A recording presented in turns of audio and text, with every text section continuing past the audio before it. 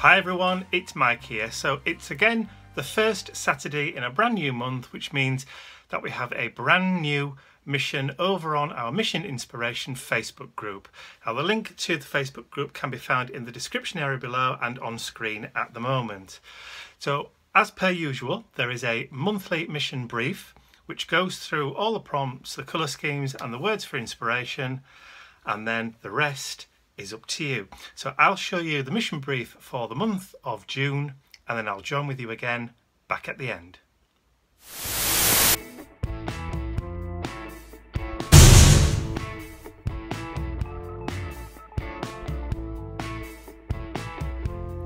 Welcome, Art Agent Specialists.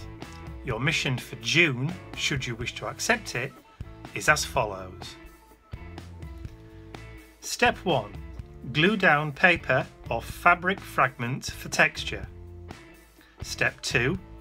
Add texture paste through a stencil, optional. Step 3. Cover with a thin layer of paint or gesso. Step 4. Add a focal image or images. Step 5. Stamp script or add hand journaling. Step 6. Add washi tape or paper strips. Step 7. Make marks or add splatters. Step 8. Finish with a border or frame of your choice. Your colour scheme for June is blue, yellow and green. And your words for inspiration are hope, promise, meditate, grow or chance. Remember, this message will self-destruct in 3 seconds. Good luck.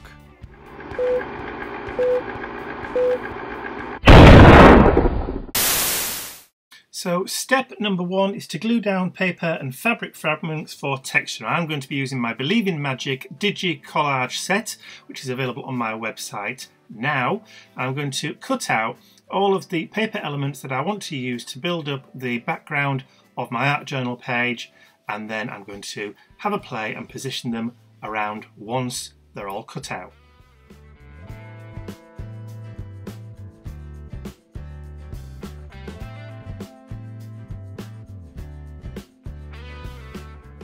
Now that all my pieces are cut out, I'm going to just position them and play around with them so I've got the best kind of coverage for the background of my art journal page.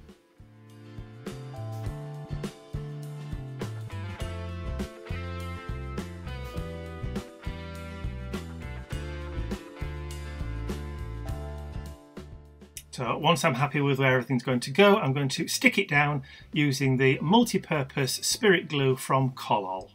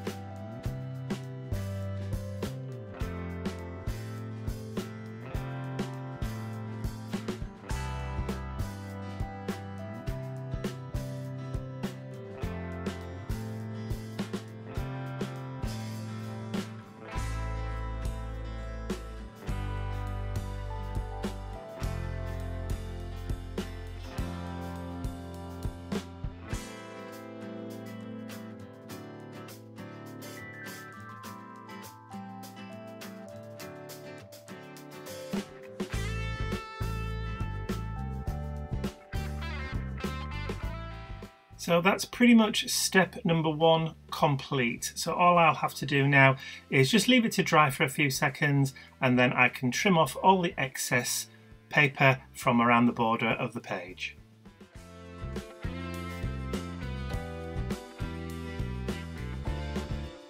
So step number 2 is to add texture paste. and putting it through a stencil is optional, but I've decided to use the Weird Signs stencil from Indigo Blue, and I'm using the modelling paste from Galleria or Winsor & Newton.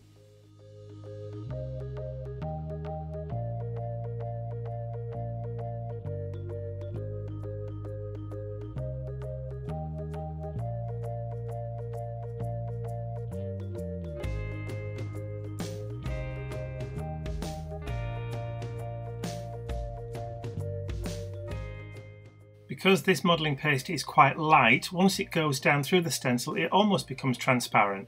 So I'm showing it to the camera but you can't really see it all that good. But it will pop when I start adding some more colour to the page. So I'm just going to quickly clean off my stencil and then I'm going to grab my heat gun and give the page a once over to make sure it's all completely dry before moving on.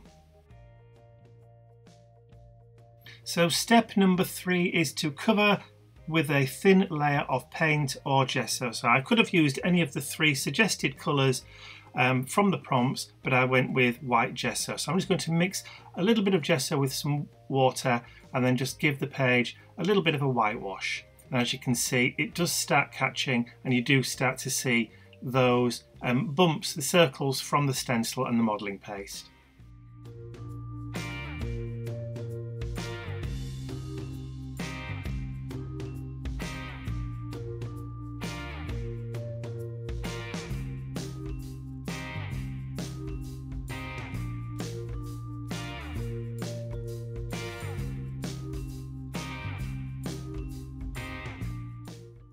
So if it looks as though I've put too much gesso on, don't forget that once it's dry, it will dry back a lot. So you will see more of the papers from underneath showing through. Step number 4 is to add a focal image or images. So I'm going to use the main focal point from my DigiKit, which I'm just going to quickly trim out with a craft knife. Then I'm going to grab a pair of scissors and then just cut all the way around my bunny character, leaving just a couple of millimeters, or about 1/8 of an inch border all the way around.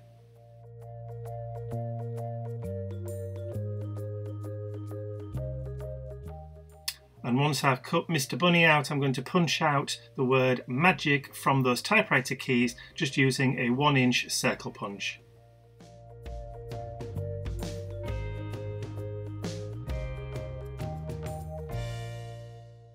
So now that I have my main focal image and my typewriter keys all cut out, I'm going to stick them down onto my background just using the triangle collage glue stick from Ranger.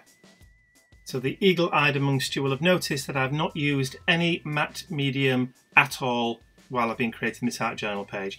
I've printed everything using an inkjet printer and they're not sealed, so I don't want to add any wet mediums over the top. That's going to cause the colours to run, which is why I'm only using spirit glue and the collage glue sticks.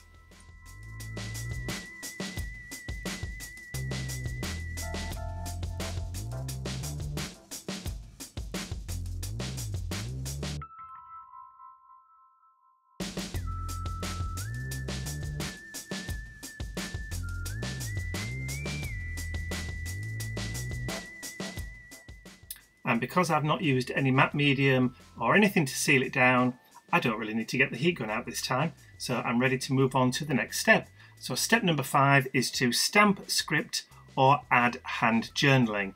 I'm going to do both. So this is the Cornflower Blue archival ink from Ranger, and I'm using the Dinky Script stamp from Indigo Blue. So I'm just going to stamp around the page just using that lovely Cornflower Blue ink.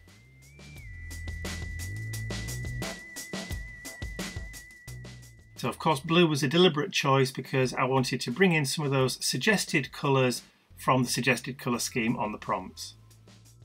So that was the stamping from step number 5. Now I'm going to do some hand journaling just using the Pigma Micron number 5 archival ink pen from Sakura. I'm not going to add a lot of hand journaling, just a little bit on that bottom section above the word magic. Time to move on to step number 6, which is to add washi tape or paper strips. So I've gone into my washi collection and I've pulled out some washi tape that's green from the colour scheme, and the other washi tape has also got some elements of blue and green in there too, so it's a perfect match. There's also a little bit of pink in that washi tape too, but don't tell anyone It does match because there is some pink showing through from the underpapers from the DigiKit that I started off with.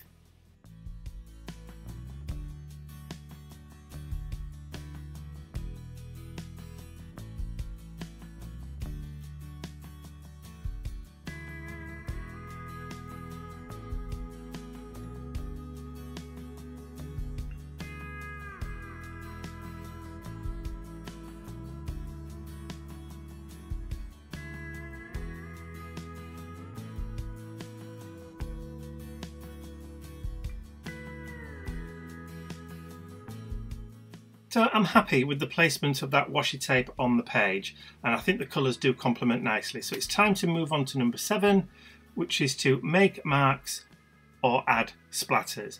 So I'm going to make marks with some bubble wrap, or as we call it in our house, Michael Bublé wrap. And I've got the medium yellow acrylic paint from Reeves, and I'm just going to create some marks using that Bublé wrap around the page.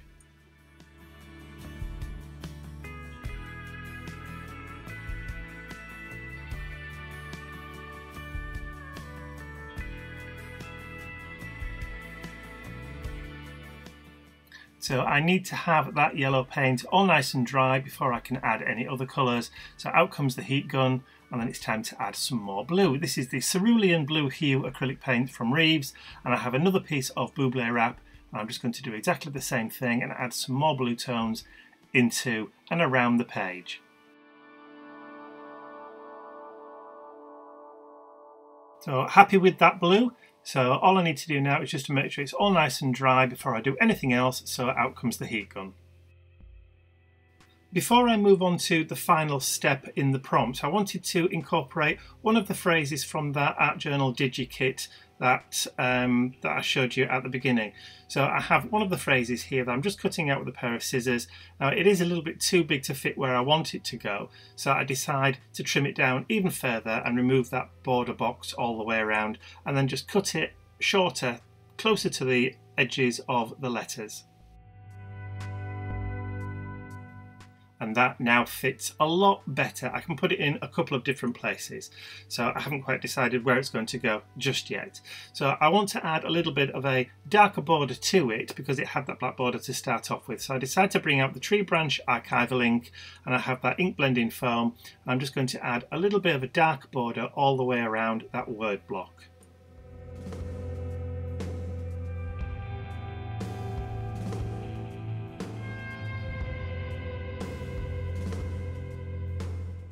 And then once I'm happy, I'm going to grab that triangle collage glue stick and then stick it down onto my page. But I decide to bring it further down and obscure a little bit of that hand journaling that I'd done already. It doesn't matter, I know what it says behind there. And don't forget, we're creating these art journal pages for ourselves, and as long as I know what it says, that's all that counts.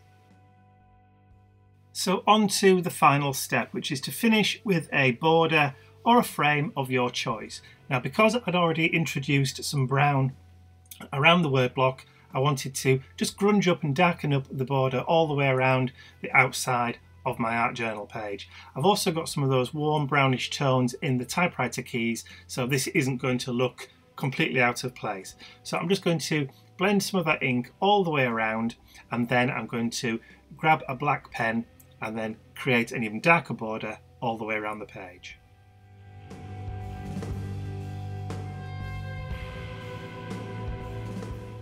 So the pen that I'm using is the same one that I did the hand journaling with, so it's the Pigma Micron number 5 archival ink pen.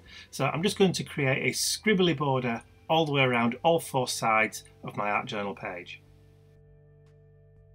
And I love adding scribbly borders around my art journal pages because even if you have no artistic talent whatsoever, it doesn't really matter. You can still create a deliberately scribbly and messy border.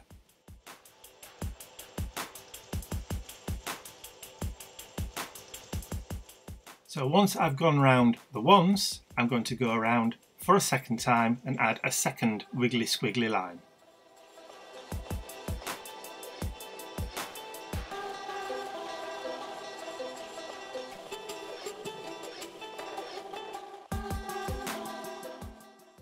And at that point, I think I'm done.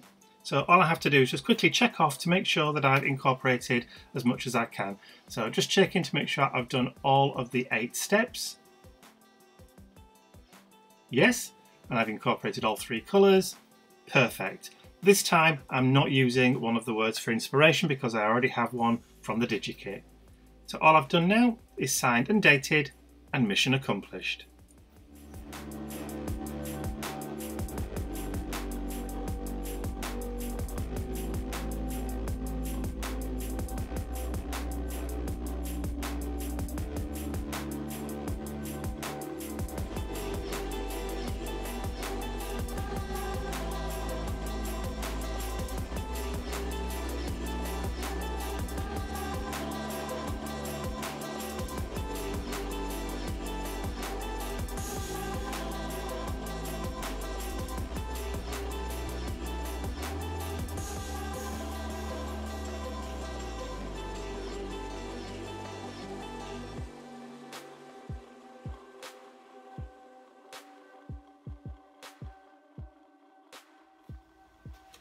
It's just so cute. I love that bunny.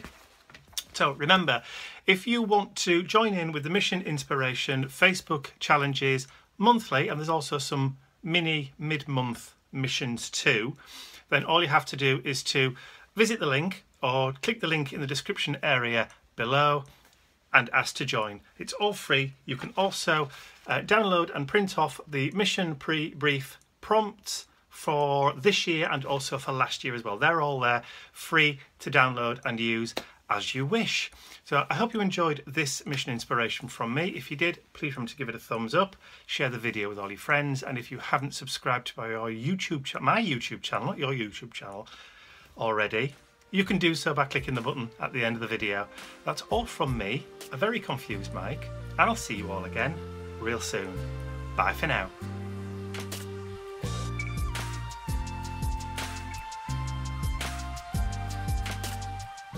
I'd like to say a huge thank you to all of my angels. Without your support, these videos would not be possible. Thank you.